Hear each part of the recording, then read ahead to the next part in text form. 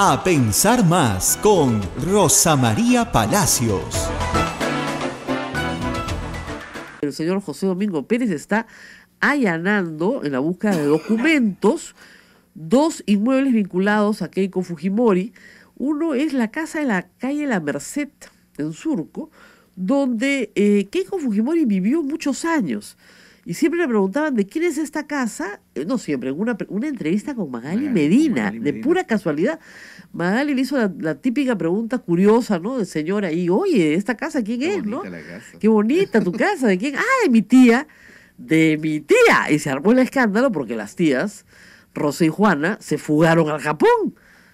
Entonces todo el mundo levantó la ceja y dice, ¿por qué la tía, teniendo hijos, etcétera, no vendió la casa y se llevó su plata finalmente, ¿no? ¿Por qué le dio la casa a Keiko Fujimori? ¿Qué le debía la tía a Keiko Fujimori, a su papá, a alguien, para que Keiko Fujimori viviera gratis durante 1000 años en esa casa? Ella dijo, yo se la estoy cuidando.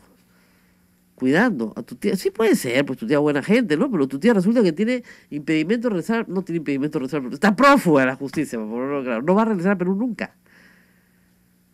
Y no sé si la tía Rosa o la tía Juana, pero una de las dos. La casa de mi tía. Entonces, ¿qué? Y inmediatamente se tuvo que mudar. A la siguiente campaña ya no estaba ahí.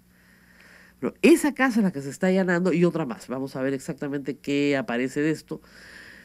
No han sido muy exitosos los allanamientos últimamente del señor fiscal, ¿ah?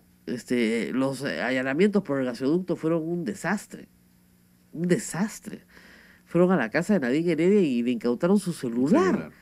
Como yo decía, ya lo único que falta es que hicieran huecos en el jardín, a ver si encontraban algo debajo, ¿no? Pero no encontraron nada. Y en el resto de casas, nada. Es una cosa terrible, fue un papelonazo. Eso no lo dicen, ¿no? Pero de verdad que fueron algo así como, ¿te acuerdas que eran 26 inmuebles vinculados a Nadine Heredia? Y esa fue la noticia. Esa fue la noticia que soltó la Fiscalía.